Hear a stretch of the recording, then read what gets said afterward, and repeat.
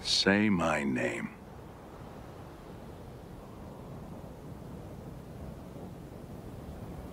Heisenberg.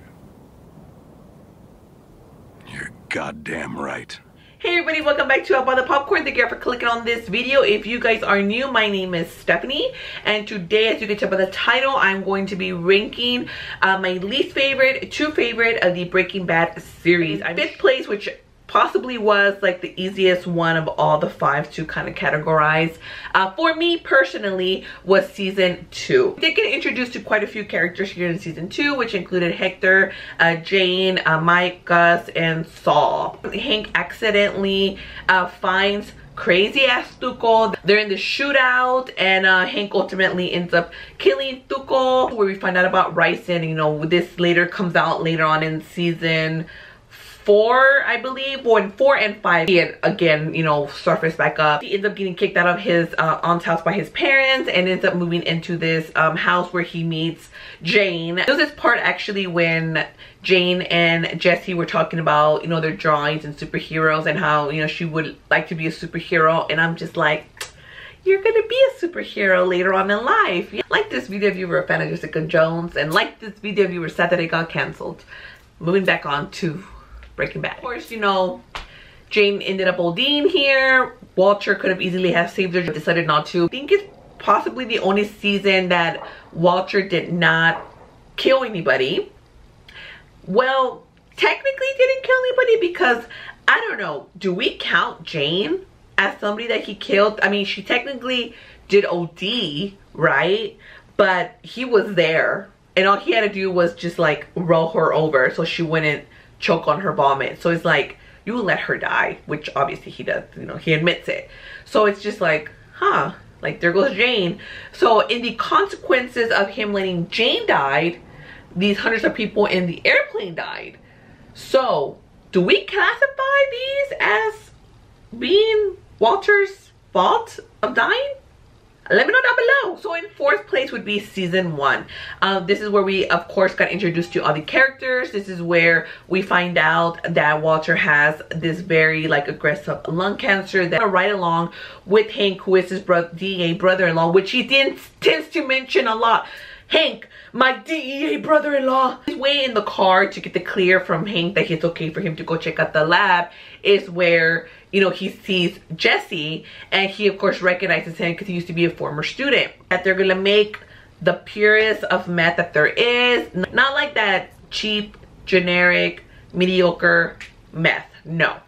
His goal was to make the best meth that there is on the market. We get Walter's first 2 kills. This is also where we learn how to get rid of a body. Because of the show is why I'm always like saying, I watched Breaking Bad. I know how to get rid of a body, okay? So like, watch out.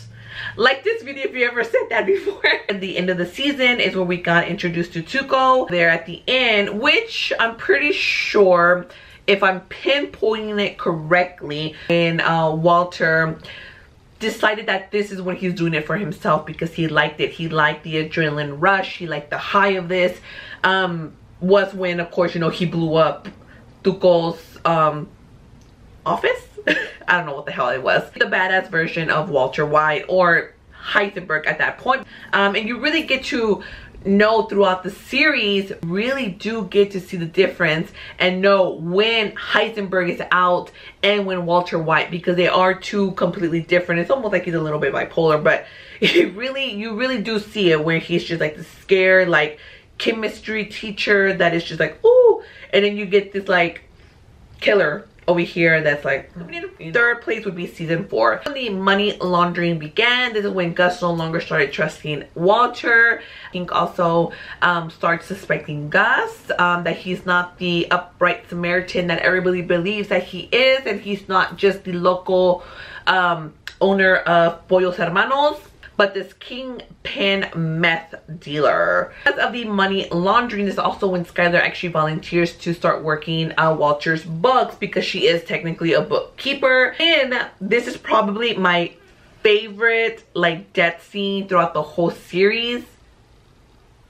Yes, it was. I'm trying to think about it, but yes, it really was.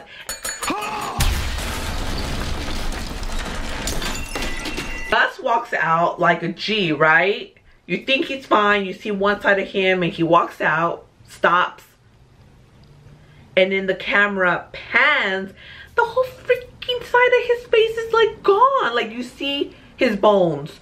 Like his eye sockets are no longer there, people. Like this video, that was your favorite death scene because like that was awesome. When the ricin pops up again, we also get Walter killing 2 more people. Before I give you my final 2 rankings, let me know down below how you guys rank this series.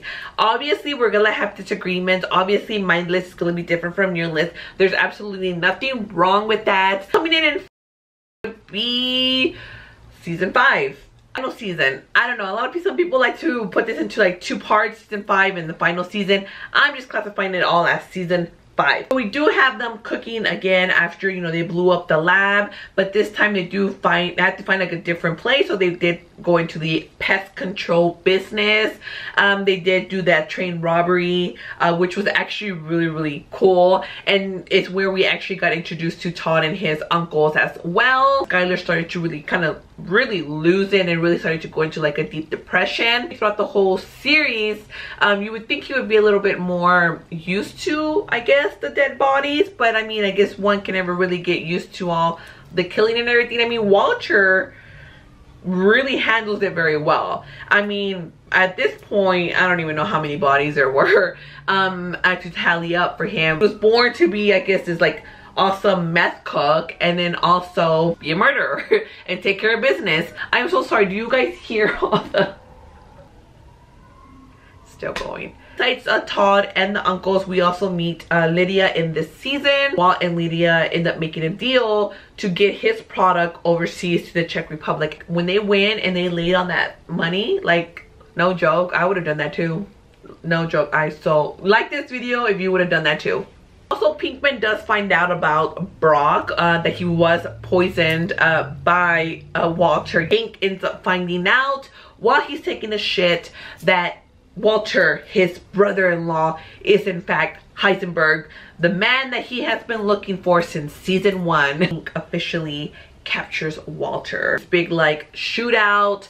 Gomez ends up dying in the shootout. Hank got shot. There was already a hole there. They ended up throwing Gomez and Hank in the hole. We're going to kill Jesse, but Todd ended up convincing the uncle to keep him around. And at this point is when Walter confesses to Jesse about Jane. When Jesse tried to escape, they did take him over to Andrea's house, and Todd ended up killing Andrea in front of Jesse. Well, not necessarily in front, but they did make him watch. He was in the car waiting. We all assumed that he dies at the end of the series, but you know, he's just kind of laying there dying. But at that point the police come, so it's kind of like, are you dead? Like, let me know down below what do you guys think. That voice there at the end of the trailer, it sounds like it could possibly be him. So my number 1 pick would be season 3. This obviously when Skyler ends up kicking Walter out of the house after he's had his surgery, where we get Tuco's cousins who like never really talk. And then of course, you know, they had the freaky Santísima Muerte on their side. I mean, I don't want to talk shit about that. Let's move on, because that's some scary stuff. Skyler ends up finding out that Walter is involved with drugs. That makes Walter the $3 million for 3 months offer. When the new lab comes into play, and of course the new assistant,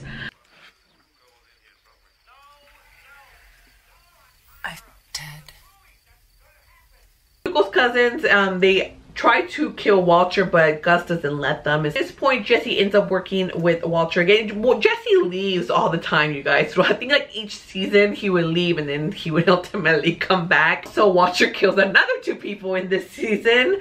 And then of course there, how the season ended was with Jesse killing his first victim, which was Walter's new lab assistant, all because Gus was ultimately trying to kill Walter and Jesse, so they kind of need to get rid of the only other chemist that was around that knew his recipe and who could still do the product. It's kind of like, we gotta do again what we gotta do. Yeah, right? This is how I rank the 5 seasons of Breaking Bad. I may have had a little bit more to say on season 5, but season 3 was still my favorite. So yeah, bitch. I'm looking forward to El Camino coming out this Friday on Netflix. And also, on a side note, I tried very hard to keep my hands down here, so if I looked a little bit off more than usual, I was really trying to concentrate on leaving my hands down at the bottom and not having them up here like I normally do. But just know that the hand movements is who I am. That's literally how I talk normally, not just on camera. Before you get out of this video, don't forget to give it a like,